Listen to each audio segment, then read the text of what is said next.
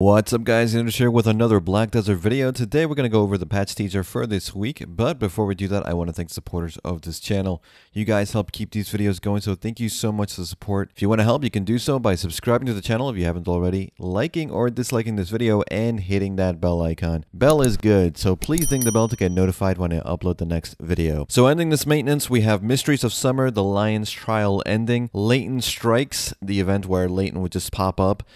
Seemingly randomly, so random that I think most of the Leightons I saw were from autopathing, so unfortunately not super great. A lot of people were complaining about this, like you're grinding, you're not really seeing many Leightons, but when you're autopathing to Velia or Heidel or whatever, you see Leighton spawns or Leighton's AFK because of horse riders.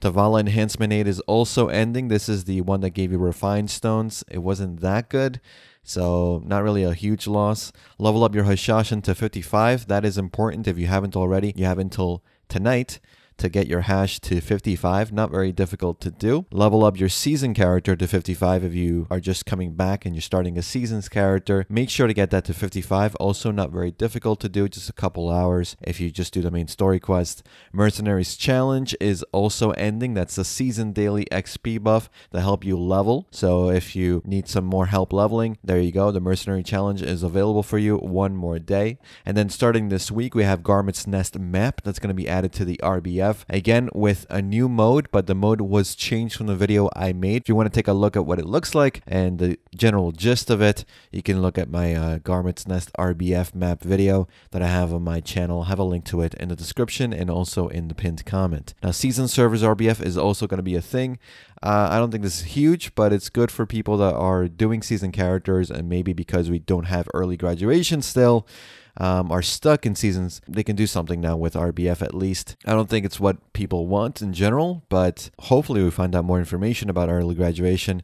As far as I know, Cacao has no information, and Perlibus is saying nothing, so we're kind of in limbo at the moment. Craft Aliens Tier and Crystal Extraction Tool, that's a loyalties crafting. They're going to add these quests from now on that allow you to get usually loyalties stuff through questing, which is good. So the first two are going to be Aliens Tier for us and Crystal Extraction Tool. That's very good. Save you a little bit of money if you need to extract some crystals. The event Conquer Red Battlefield is going to be starting. We don't know exactly what that is. It's probably to get more people into RBF. Although some days I see no people in RBF, and then some days I see a lot of people in RBF, so it's kind of like hit or miss how it goes. And then we of course have the huge PVE class balance incoming tomorrow. I'll have a full detail of what they are. They're already out from test server a couple of weeks back, but basically all the awakening classes are getting some sort of PVE buff.